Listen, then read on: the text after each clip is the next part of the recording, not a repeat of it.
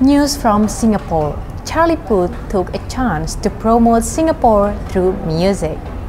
Charlie Puth was spotted in Singapore. His arrival was intended to record a tourism-related promotional video for the SingapoReimagine campaign in collaboration with Warner Music Singapore and the Singapore Tourism Board.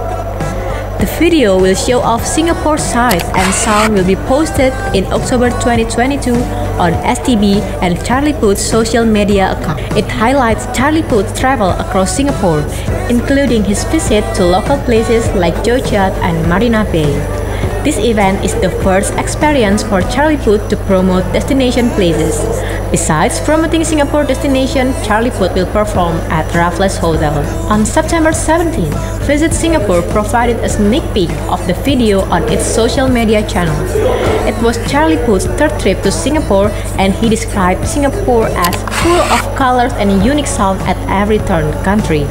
He continued by saying that this particular visit was extraordinarily special because he was able to narrate a story via music by using the specifics of Singapore's everyday life.